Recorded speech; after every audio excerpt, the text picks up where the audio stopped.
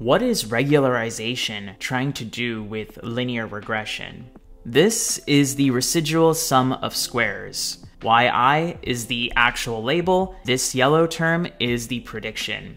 If the learned parameter theta I is way too high, then even small changes in the input x will lead to large changes in the prediction. This is overfitting. We can curb this with the penalty term in the form of either ridge or lasso. Theta 1 and theta 2 are some learned parameters of a model, and let's say that the values that lead to the lowest mean squared error is some very high value of theta 1 and theta 2. This is indicative of overfitting. But with ridge regression and lasso, we want the values of theta 1 and theta 2 to be confined into a very small region.